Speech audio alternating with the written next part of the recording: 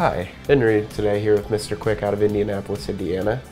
Today we're going to be going over what a 100 amp panel looks like and some issues caused within, common issues on everyday homes. So today we got called out to look at the issue of a trip breaker that will not reset and then sparking within inside of a panel on the top and within the panel itself. So starting with the sparking issue, if you take a look at the main top of your panel here where these connectors are at, all of the connectors should have Romex inside of the panel, no loose wiring on the tops here. So when I say Romex, that's that coating on the outside here. It can either be an old cloth coating or it can be a newer version which is made out of rubber and plastic. All of that should come at least an inch into the panel here. So what happened for the sparking on the inside and the outside, as you can see with the black marks, if you can get in here to take a look, you see where it's turning real black and it looks like that connection is breaking off right there. That is where you connect to a wire and you end up crushing that wire. So it's going to send sparking and send signs of overheating back to the breaker. Therefore, it can trip itself. So unfortunately, we're going to have to get this Romex connector changed out here and get all the coating into the panel to have safety going forward. The cause of a breaker tripping, there can be several different options going forward upon this. This breaker right here is running to the back and the bottom, going out the back side right here to this UF wire. UF wire is regulated wire on that gray coating right there that is made for going outside and underground. So it is temperature rated and water sealed, therefore you don't have to put it in piping.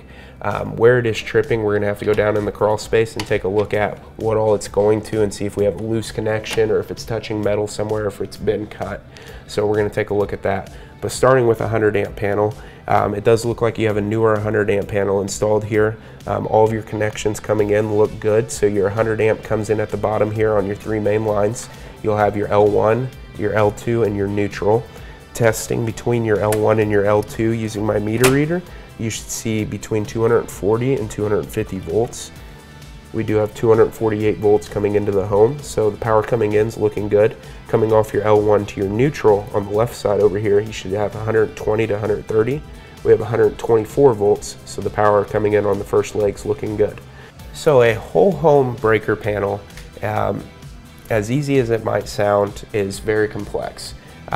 Your bus bar runs behind all of your breakers going out to your house. So the main power comes in at the bottom here and runs up a metal bar called your bus bar.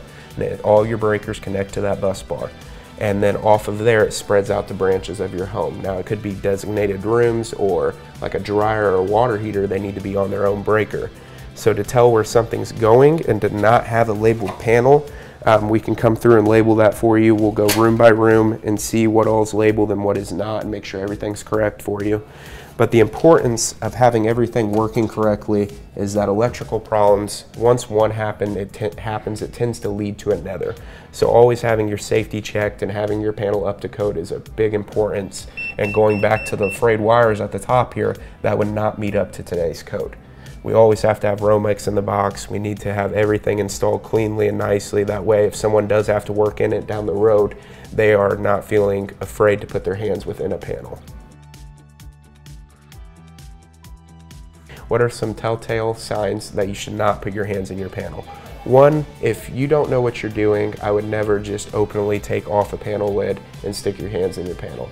Now, if you have a little bit of a background in it and some knowledge in it and you feel comfortable doing that, go ahead. Some big signs of why not to do it is if you feel any overheating from the panel, that means that we've got some overusage of power in certain spots running through and possibly wires disconnected within a panel. And reaching your panel in and having the panel grounding itself at that point in time will shock you.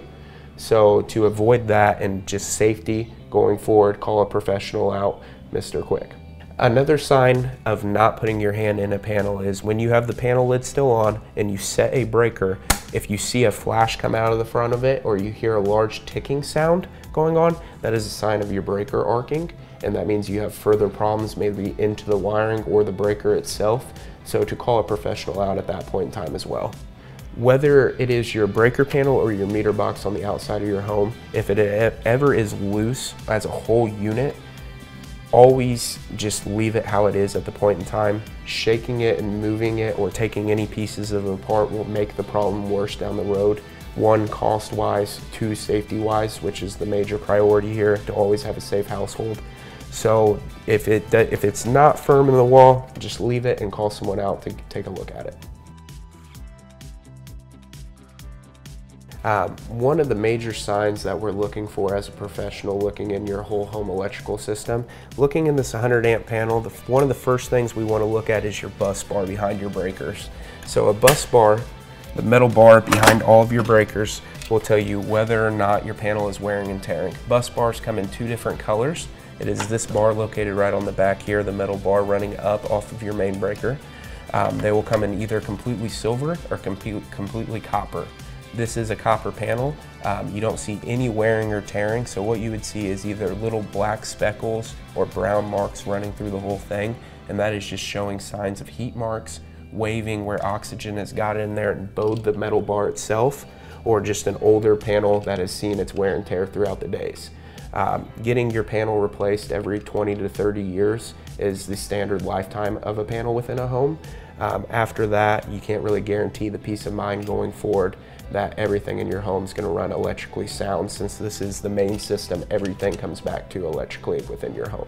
One thing to always keep in mind is that all of your home's energy runs on this bus bar back here, so never place your fingers anywhere near it. The spots within a panel that will hurt you severely to place your hand on is the bus bar, which all the breakers are connected to, with the prongs coming out, your main lugs coming in, so where this wire right here and this wire are connected to, and your neutral side lug over here.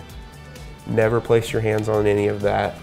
If you're not feeling comfortable or not certified to do the work, always call someone out.